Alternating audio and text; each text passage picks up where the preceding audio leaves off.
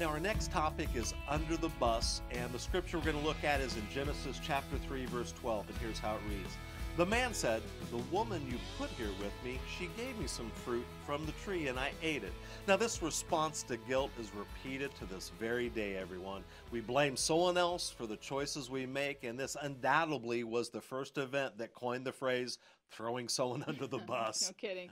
Adam had yet to understand his role as a mate to Eve or his accountability for his actions. Now, Right. first we see Adam and Eve did not take personal accountability for their choices. Eve blamed the serpent.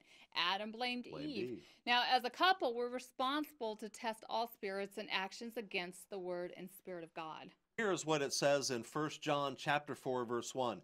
Dear friends, do not believe every spirit, but test the spirits to see whether they are from God, because many false prophets have gone out into the world. That's right. You know, we can't simply pass the responsibility to another person, not even our church leadership.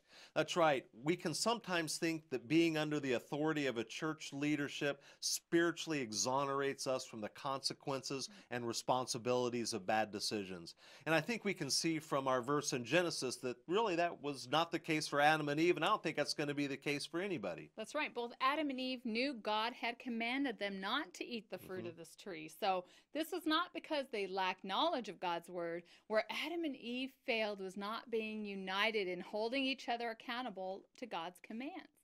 That's right. Each partner should be fully involved in decision making and for his or own part of the relationship and role in the family.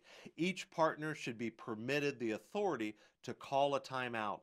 Timeouts bring a halt to any progression in decision making until both parties have had the opportunity to pray and to discuss the situation. That's right. You know, we know this can be difficult when a decision is needed to be made quickly, but both partners should speak up when circumstances arise that require a serious decision or when it appears that they'll be venturing outside of the covering of God's commands. That's right. In a case where you cannot agree on a decision, but one must be made, and it's important to decide ahead of time how you're going to handle that. Right. You know, it's completely normal to see that much of the time that you and your spouse don't agree on something, but it should not be the point of arguing and causing division. You should know that this is normal, and we need to have a plan ahead of time to resolve these differences, and part of that is prayer, and part of it is through discussion, right? That's right. You know, the Bible says that the man is the head of the home and will ultimately be held responsible for the decision.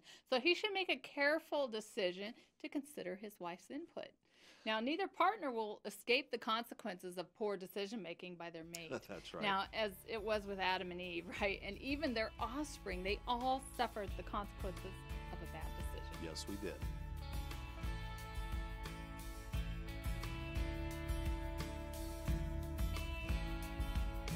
Thank you for joining Les and Tracy King for A Word on the Word. Visit awordontheword.tv to receive their latest audio or video broadcast. A Word on the Word is sponsored by First Century Ministry